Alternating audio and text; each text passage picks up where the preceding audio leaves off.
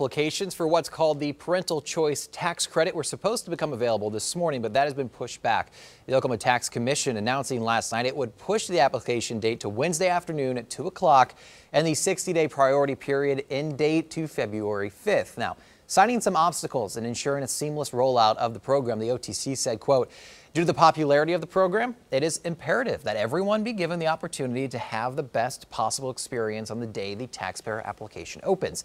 Although the majority of parents have received their enrollment verification forms and are ready to apply, we do have parents who have not received their form as of close of business Thursday, November 30th. Now, the program has raised some eyebrows for paying an out-of-state company with tax dollars to help run it, among other concerns. So, 2 News Oklahoma's Douglas Braff spoke with Oklahoma Senate President Pro Tem Greg Treat and goes over those concerns. Douglas, good morning.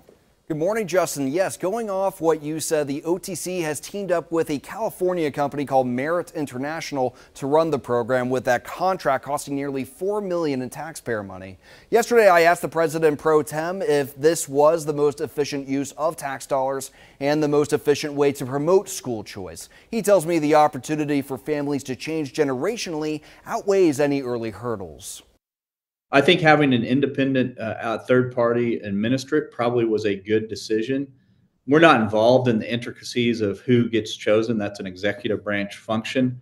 There have also been concerns raised about those schools using the tax credits as an excuse to hike up tuition and fees.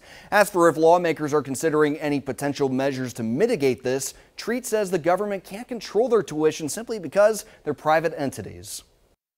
I think there'd be a backlash within their existing family community, and it's not the intent of the legislature just to be able to raise the tuition commensurate with whatever the tax credit is.